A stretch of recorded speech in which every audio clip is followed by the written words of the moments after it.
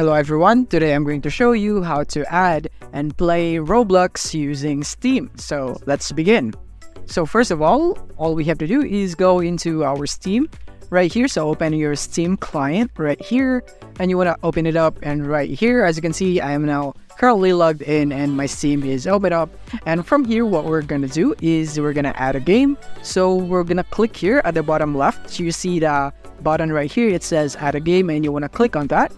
And from here, you want to click on add a non-Steam game, because Roblox is a non-Steam game. So you're going to click on it.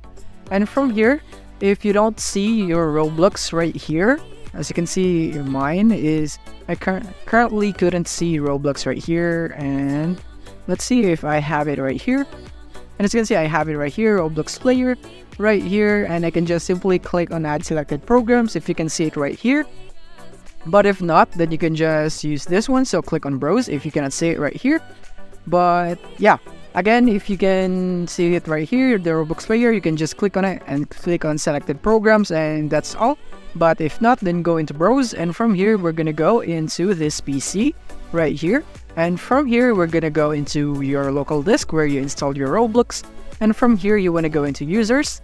And from here, your username for your PC account. So in my case, it's just my PC. Click on it.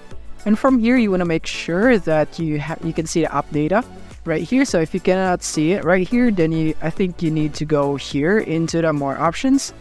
I think you need to view the view option right here. So you must see this app data right here. You need to show hidden files right there. So once you see this app data, then you can just go into local right here. And from here, you're gonna find Roblox. Where's Roblox right here? And here it is. So click on open it right here and go into versions and select the most recent version right here. So in this case, I only have one, so I'm gonna select this folder right here. So click on it, and now open Roblox player beta, and you wanna open that right here, and go click on add selected programs. And after that, you can now see your Roblox right here. So where's Roblox right here? Here it is right here, and you can customize Roblox right here. You can change the name, so you can go into properties, right click it, and properties, and from here you can just simply go and rename this Roblox if you'd want to, or you can also rename it right this.